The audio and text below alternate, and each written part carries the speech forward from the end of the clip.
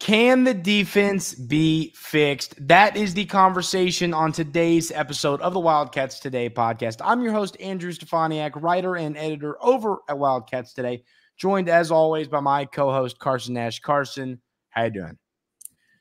Not so great today, Andrew. Not so great. Yeah, I know. I knew you wouldn't be. That's okay. We're going to fight through it. We're going to get through this. So, let's get straight into it. Carson and I just sat. I shared my screen on here, and we watched pretty much every offensive possession of the game for Tennessee. And, it's not rocket science. It's hard to see it when you watch the game the first time just because, you're enjoying the game, so it's hard to see it first time. But when you rewatch it like that, the defensive issues stick out like a sore thumb. It's every possession. It's like you pause it, and it's like, there's four guys that have a wide open shot. Not just one. You could swing it here, here, here, here. This guy's open. This guy's open. So, Carson, here's my question for you. Let's get into it. Let's break it down. What were the defensive issues you saw? Can they be fixed? And if the answer to that question is yes, what does Kentucky have to do to fix those issues? Yeah, so one thing that I did see, of course, the number one glaring issue is we are getting beat off the dribble every time they bring the ball up the court. Mm-hmm. And yeah, just that's the number one issue. And that's not super in depth, but that's definitely the biggest problem. Yes, it is. But some of the things that I saw that were also issues for us were so we would get beat off the dribble, and their big guy, Adu, would kind of seal off Ugonna in the paint. He'd have a better position in there, and he would seal him off. So they pretty much had a wide open layup whenever they wanted to, because Ugonna didn't really try to fight through that. And so we had no help. And you saw that multiple times in the game where Ziegler would run straight down right past Reed, and Adu would seal off Ugonna, and they would get a wide open layup. And it's truly wide open. We need to reiterate, we're talking wide open, drop it in. Yes. Like me and Andrew would score every time off of this. Yeah. Maybe not Andrew, but so the second thing I saw was they were running this action where they would have a guard like Connect or Vescovi, or there was another one, maybe Meshack, but yeah, they would run their guard through so Ziegler would have the ball up top. They'd run their guard through the middle of the paint, and he would kind of circle around one of their big guys on the block, and their big guy would like screen. It was either Dillingham or Reed Shepherd. They'd kind of go after one of those two guys every time down the court. They would screen Dillingham or Reed, and they would get caught up on the screen. And when I say they had space, they had a lot of space to shoot the ball on mid-range shots. And if they didn't shoot it then someone else would come help, and they'd leave someone open in the corner for three. So those are two glaring things I saw. But the biggest is definitely just getting beat off the dribble allows you to just kind of fall apart, because then everything becomes open. Yeah. I'm with you. I think what really grinded my gears was that we saw it, I think, 2 or 3 times at least, where they would throw the ball down to Adu, and then you would pause it. He has the ball. There would be 4 Kentucky players crashing on Adu, but they weren't doing anything. They were just standing there. And then you look, there are 3 guys standing outside the 3-point line, wide open, to where you could kick it to either one of those guys, and they have a wide, and when I'm talking wide, I'm talking you could take a breath before you go into your shot form, wide open 3. And one of those players that was open back there was Connect. How in the world is he ever left wide open in the gameplay? And what frustrates me, there's a narrative going around that I disagree with. Some of it that I've seen is that the defense is all effort and mental, which let's be honest, that's something I've said here. I've thought more about this and I want to change my mind, but I'm still seeing this narrative go around throughout the media. I think that I agree with you. Guard play, the defensive struggles have all been, mental. I think that with the big guys, they are getting bullied. I think that there was another possession where and Adu missed a shot actually, and that's where you kind of learn about the defense is almost missed shots. I mean, he just bullied. Was it Bradshaw or Hugo? It was Bradshaw. It was Bradshaw. Just bullied him. It was Bradshaw, and then we got caught looking at the ball, and Meshack came up on the other side and put in the basket. That play is the perfect example of the problem. That play. Go watch that play. Yeah, Adu bullies Bradshaw, gets the wide openest look you could ever have, misses it. Adu turns around, looks for the rebound. Instead of boxing out, there comes Meshack. He gets the offensive rebound, lays it in. Frustrating, folks. And I mean, so what I would argue is that with the guards, yes, I think that it is. And I don't think I think effort, in all honesty, I don't think efforts to me is the right term. I think the right term is, they aren't aware. There's no lack of, the awareness of what's going on. I mean, defense is feel. It's more than just effort, and it's more than mental. I mean, it's obviously all part of it, and it's more than, flat out being a good athlete. It's knowing where to be. And the guards are not getting to where they need to be. I'm fighting demons over here. They're not getting to where they need to be. And, I sit and I say to myself, like, you need to watch your guy, stay with your guy, fight through screens. This is what's frustrating. But no, down low, I'll admit, I do think there is a folks getting bullied problem down low. And Trey Mitchell as well. Listen, this is not just Hugo Bradshaw. We didn't see Z in this game. He was sick. But, Mitchell as well. I mean, they're getting bullied. The seal-offs, like you said, Carson, I mean, they're getting sealed to where Ziegler, I mean, and Hugo is just standing there like, like trying to read. No, you got manhandled, and now Ziegler has a wide open layup. And, obviously losing this game to Tennessee sucks. It's a rivalry game. Here's the deal. Tennessee is a much, much better team than Kentucky, and you can't watch that game and think otherwise. And what's frustrating is this team has the talent to be, better than this Tennessee team. That's a veteran team and all that. I get that, and I agree with that. But I guess my point here, Carson, is just the defense. I'm getting to a point, and I don't like to be negative unless I have to be, and y'all know that. But I'm getting to a point where I'm saying to myself, can this be fixed? And I'm starting. Here's the panic button. I'm hovering over it. I haven't pressed it yet, but I'm hovering right here. So, I mean, Carson, what are your thoughts on that? Yeah. So in the post game, I mean, there was a lot of questions going around. Players were out there, and they're like, what needs to be fixed? What can you do? Like, is it an effort thing? Is it just not knowing where you're supposed to be? And Rob kind of went along the lines of like, if we really want to buy in, like we're going to buy in and do it. So I guess they know what they're doing wrong, and they're just not fixing it. But does that make you mad though? I saw that quote as well. That makes, in all honesty, that makes me like, you should want to win, maybe. Yeah. And I'm not saying no knock to Rob. Rob was incredible. If someone can say it, it's going to be him, because he played out of his mind. Yes. But once again, now you're 0-3 without DJ Wagner, so he's a big piece there. Not having him. And I don't think that I wouldn't go as far to say we lost those 3 games because Wagner was out. I want to say that because folks are going to comment that. I want to, but not having DJ Wagner is a big deal. You got to play a lot of guys, extra minutes. People are tired. And also, Wagner's a guy who can just put his head down and go get a bucket when he wants, I think. Yeah, and I also think, like, if you have Wagner's a lot more athletic than Reed is, so staying in front of Ziegler would have been not as much of an issue had we had him. But no doubt, that's not the reason why we lost the game. The reason why we lost the game is because we got punked pretty much. We weren't physical.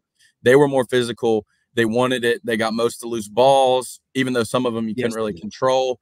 But they got most of the loose balls. I'm not exactly sure, but I bet they out-rebounded us, because none of our big guys had over 10 rebounds, and we had 4 combined points between Aaron Bradshaw, Hugo, and Trey Mitchell. So if you get in that, you're a recipe to lose a game is what that is. I mean, let me pull up rebounds. Yeah, we got out-rebounded 38-44. So, where my head's at now, we got to put this behind us, as painful as it is. But you got to put it behind you. But to me, it's like, what do you do? What do you do?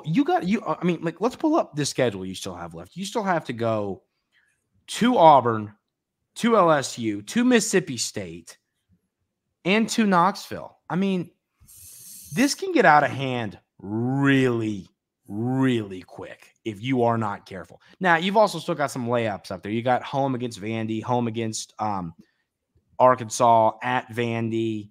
There's still some freebies here, So, I mean, I just don't know. I'm getting to a point where this defense is like, and what frustrates me, Carson, I mean, they're working on this in practice. We know that. It's not like they're like, guys, let's work on our jump shot. That's, we know they're working on this, and there has been no improvement. You could argue it's gotten worse. Now, yes, it's gotten worse because you're playing better competition. Obviously, that makes sense. But I just don't know. And once again, you and I hate sitting here being negative. That's the last thing we want to be. But at the end of the day, I just don't know. I'm struggling to see solutions. Yeah, at some point you have to face the facts, whether you want to be negative or not. Yeah, and actually, this defense is terrible, and that's the only right word for it. And 101st in KenPom. This is the first time since Billy G was here that we've let up 100 points at home to an opponent, and that was again when Billy G was here. We let VMI score over 100 points, which gosh, but it's the first time since he was here since we've let up 100 points at home. And to do that to a Rick Barnes coach Tennessee team is ridiculous because they're not a good offensive team. Yeah. Yeah. Well, I mean, they're fine. They're not, you know what I mean? They're not bad. What I mean is they're not like explosive. They're not like us offensively. Yes, I agree with you on that. Also, like what I said on the last podcast, I said, if you can let Connect beat you, but you can't let everyone else beat you. You made a great point. Yeah. And you let Zakai Ziegler and Josiah Jordan James combine for 52 points. That can't happen. No. Those two guys are not known scorers. They're not. Yeah. So to allow those two guys to combine for 52 points shows you that, one, they were open because they can't create.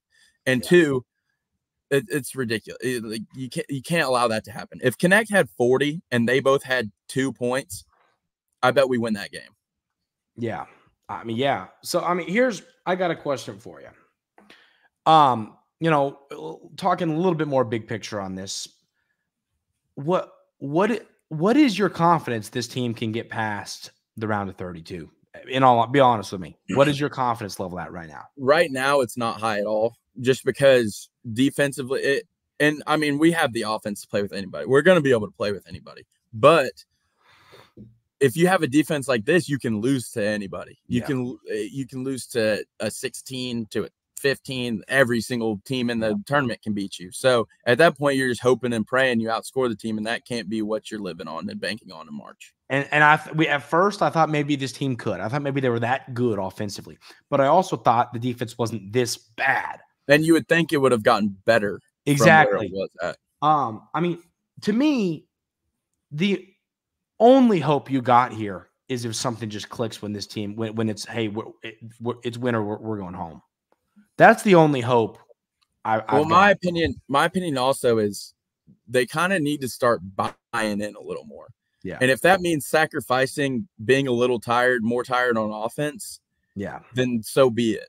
But Rob and Reed, I'm only picking them out because that's kind of where we saw our glaring weaknesses. Of course, our big guys got punked too, and them getting sealed out is the reason why they scored. They probably had 10 points off of wide open layups. But Reed and Rob kind of looked like they were just standing around on some of the plays. So they need to go find a man to at least just cover instead of just standing around. And so they just need to buy in, and they have to show more effort on the defensive end. And if they don't do that, then I don't see them getting past the round of 32. Yeah. Maybe Sweet 16. And do me another favor, Carson, while I say something. Go pull up Joe Tipton's Twitter real quick. Have you seen it yet? Have you seen this? Mm-hmm. The recruit that was here. No, I did see this. The shovel and stuff. Oh my gosh. No, I don't even want to. Okay, I'll get started on it. But that's yeah, a big deal to me. I think that's worth the conversation. I mean, so it's definitely worth a conversation. I was just very upset about it today during work. But I mean, what was the recruit's name again? I forgot. It's Malik Thomas. Is that correct? Yeah, I believe it's Malik Thomas. I know his last name is Thomas. Yeah. Yeah. But so there was a 5-star recruit in attendance for the Kentucky-Tennessee game, and there was pictures surfacing of his visit. And it was him in a Kentucky jersey, which is normal, but he was with a white background, just all white. Everything was white. He was wearing like a white jersey, so it didn't really like look great to begin with. And he had like a shovel and like some glasses on, like stuff for a visit. But and then you compare we're talking a shovel. We're talking a shovel that you could seriously go get at Five Below.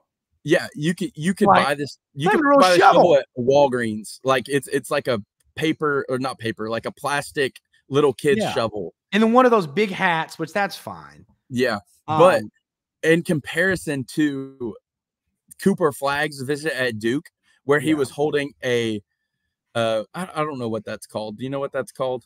The little trident thing. I guess it was a trident that was on fire on their court with their banners behind him. And it was like dark in there and you could see them because of the fire. So I think our recruiting has to step up a bit. I know we're still going to get good players because we're Kentucky and Cal is going to get good players. But at some point though, at some point it's going to catch up to you. You can't rely on the word culture at some point.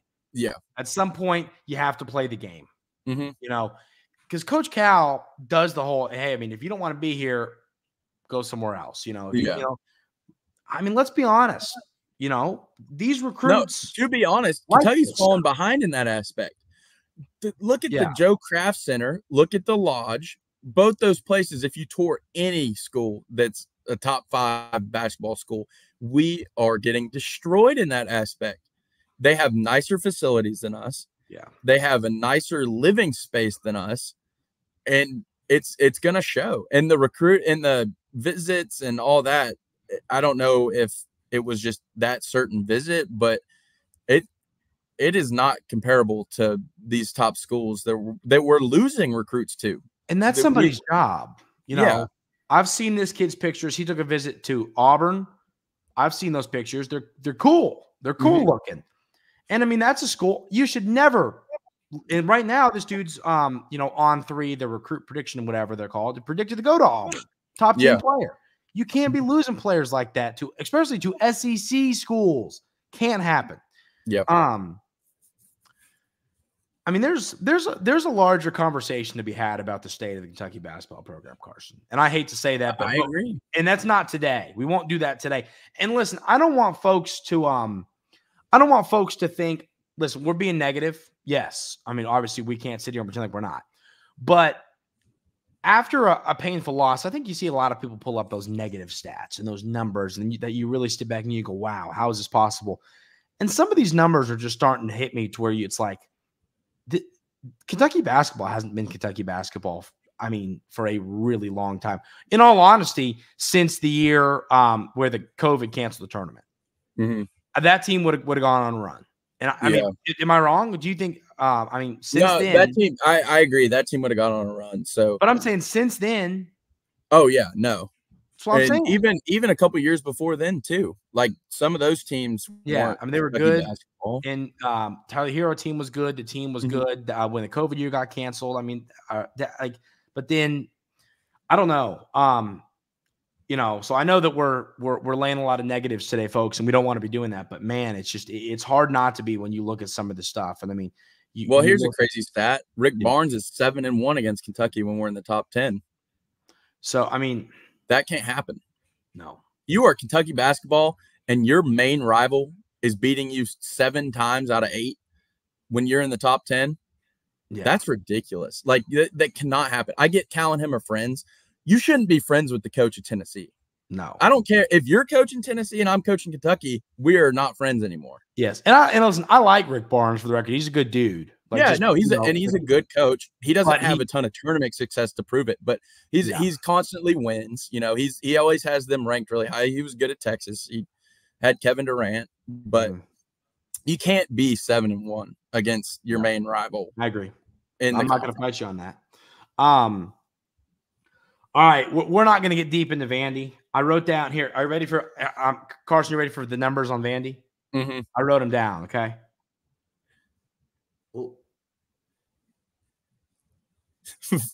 Vandy is awful. And then it says numbers. I'm serious. I sat down, and that's a joke. And goodness, they need to beat Vandy so that does not come back to bite me in the behind, because that was a joke. But gosh, if we lose to Vandy, we have big problems. Yes, but that's a joke. But in all honesty, the issue, I mean, I was trying to pull something that stands out for Vandy. I mean, they were shooting. Let me pull it up. 39% from the field. Yeah. 28% from three, 70% from the free throw line, turning the ball over 10.8 times a game, assisting on 9 baskets a game, 9 assists a game, 35 rebounds a game. They're scoring 66 points a game. I mean, this is a horrible basketball team that you need to go and embarrass. Yeah, this is where you learn a little bit about a team. And Vandy, I'm sorry, you know, because I have a feeling that Vandy's going to get kind of hammered, because I don't think I don't care how bad the defense is. I just don't think Vandy can. I don't think they're good enough. You know what I mean?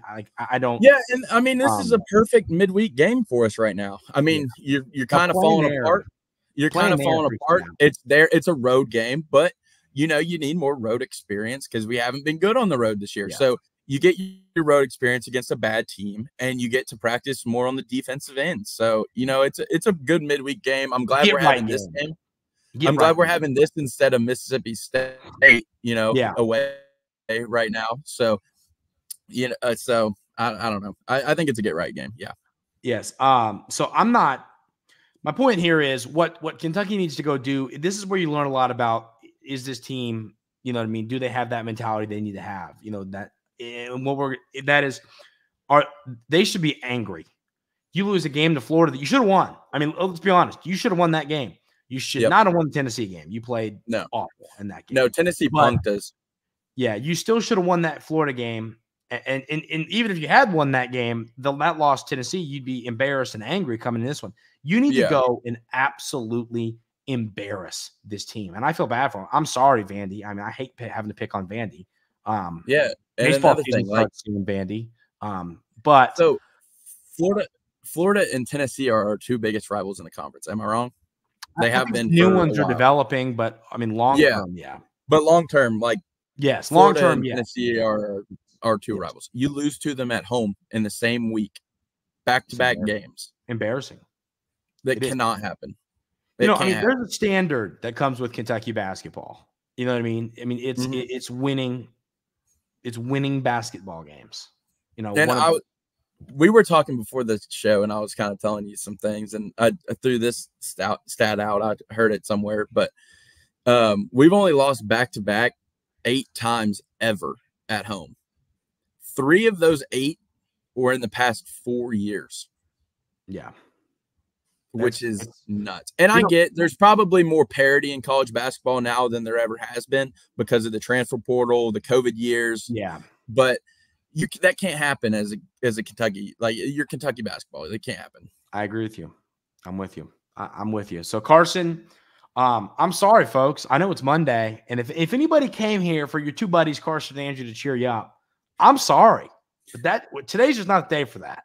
Hey, we can highlight Dillingham's performance on the offensive end. Do that. Dillingham was, and I'll tell you this right now. Can I give you a bold prediction? And I don't think it's that bold. And I'm willing. And I hope you ride this bet with me, Carson. I bet right now, and I will put probably $10 on this. Rob Dillingham will be the NBA Rookie of the Year next season.